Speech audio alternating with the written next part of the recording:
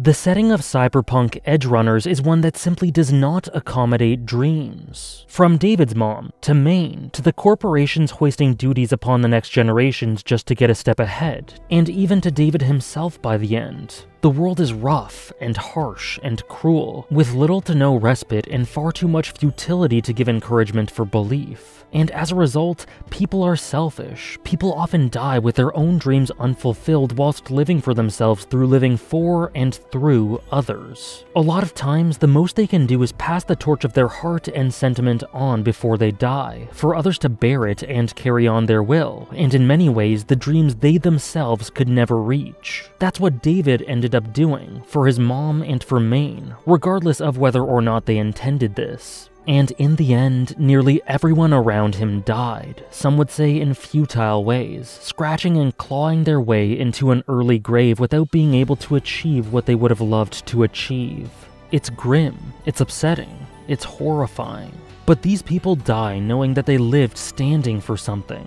It is the sad state of the world that people hoist their hopes on others vicariously, cursing the youth into living with obligation.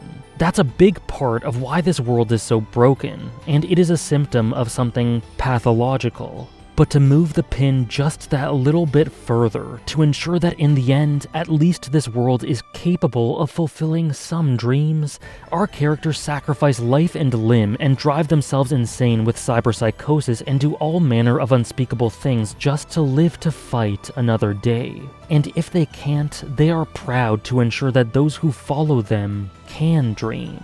David never really got to live a life in service of anything he himself yearned for. He lived in honor of a mother who supported and loved him but may have lived through him, and of a boss whose memory forced its way into his psyche. After Gloria died, he began wearing her jacket, and after Maine died, he bulked up, cyberized, and took on his old boss's role and appearance. Visually and in spirit, he found his identity and motive through others and through the compassion he felt in taking on these lofty fantasies. He never really had a chance to form concrete dreams of his own outside of living in the moment and sharing beautiful times with those around him. And so that's why he decided to live for other people altruistically. For his memories, for the departed, for Lucy. Some would call this one-minded recklessness ironically selfish for how he ignored all the cries to the contrary, but he made his decision and died in service of his tragic ideal. It's overwhelmingly sad that he was forced to do this, but in the end, he had no regrets whatsoever and continued this seemingly never-ending torch pass to the one he loved most, even facing oblivion with a smile. And for him, his dreams, his hopes, and his love, and for all those that passed their hopes on to him, Lucy embraces the endless horizon with David's spirit with her and understands that she would be doing all of this a disservice if she didn't live life with all that she has, taking on the dream she told him all that time ago of leaving Night City behind for the moon. As I said, it is dark, it's morbid, it makes you feel horrible, and there is needless death.